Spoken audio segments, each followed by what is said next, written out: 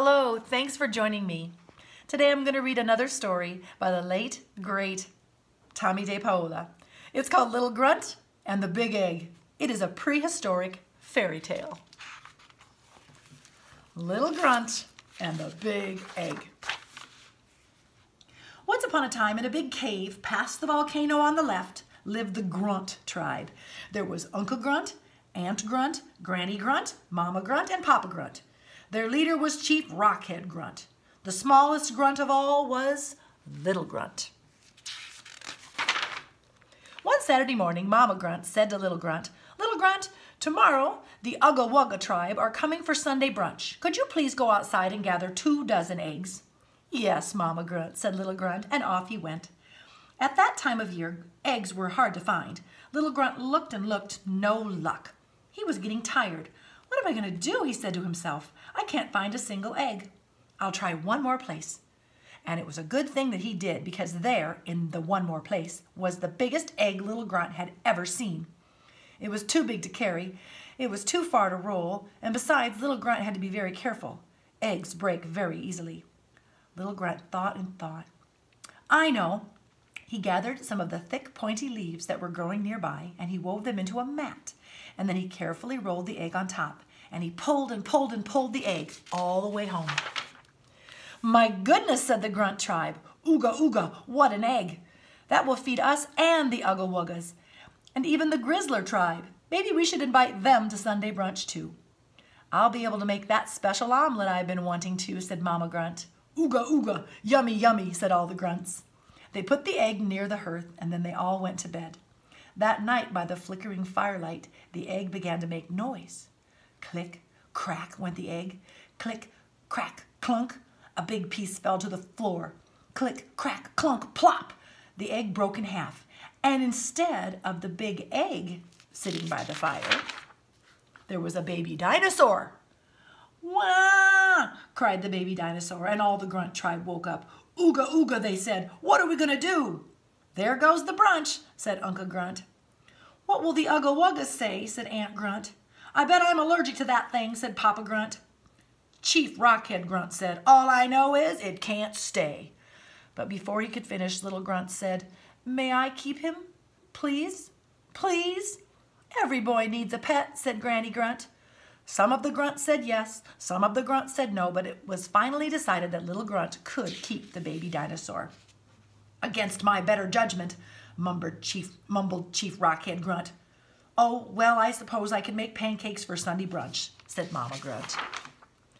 "I'm going to call him George," said Little Grunt.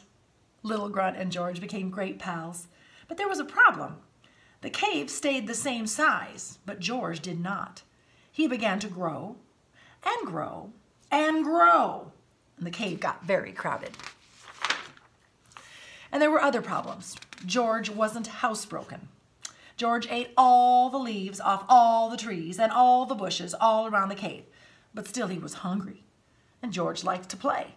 Rough. George stepped on things, and when he sneezed, well, it was a disaster. "Ooga ooga, enough is enough," called the Grunts. "Either that dinosaur goes or I go," said Uncle Grunt. "I spend all day getting food for him," said Aunt Grunt. "Achoo!" said Papa Grunt. "I told you I was allergic to him." "He stepped on all my cooking pots and broke them," said Mama Grunt. "I guess it wasn't a good idea to keep him," said Granny Grunt. "How about a nice little cockroach? They make nice pets." "I'm in charge here," said Chief Rockhead Grunt, "and I say that giant lizard goes." "Ooga ooga, yes, yes," said all the Grunts. "But you promised," said Little Grunt. The next morning, Little Grunt took George away from the cave, out to where he had found him in the first place. "Goodbye, George," said Little Grunt. "I'll sure miss you." "Rargh," said George. Big tears rolled down both their cheeks. Sadly, Little Grunt watched as George walked slowly into the swamp. "I'll never see him again," sobbed Little Grunt. The days and months went by, and Little Grunt still missed George. He dreamed about him at night and drew pictures of him by day. "Little Grunt certainly misses that dinosaur," said Mama Grunt. "He'll get over it," said Papa Grunt. "It's nice and peaceful here again," said Aunt and Uncle Grunt. "I still say a cockroach makes a nice pet," said Granny Grunt. "Ooga ooga, torches out, everyone in bed," said Chief Rockhead Grunt. That night, the cave started to shake. The floor started to pitch, and loud rumblings filled the air.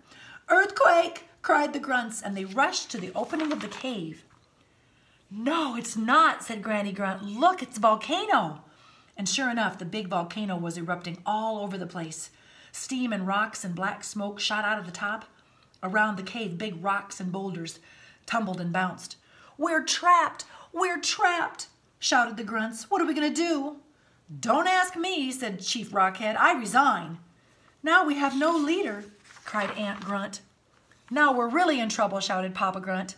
The lava was pouring out of the volcano in a wide, flaming river, and it was heading straight for the cave. There wasn't enough time for the grunts to escape.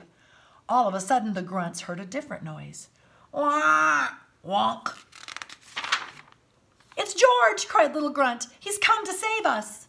"Ooga, ooga, quick!" said the grunts as they all jumped on George's long neck and long back and long tail. And before you could say Tyrannosaurus Rex, George carried them far away to safety. "As your new leader," Papa Grunt said, "I say this is our new cave." "I like the kitchen," said Mama Grunt. "Now, when I was the leader," said plain Rockhead Grunt. "When do we eat?" said Uncle Grunt. "I can't wait to start decorating," said Aunt Grunt. "I always say a change of scenery keeps you from getting old," said Granny Grunt. "And George can live right next door," said Little Grunt. "Where is George?" asked Mama Grunt. "I haven't seen him all afternoon." "Ooga, ooga! Here, George!" called the grunts. "Roar!"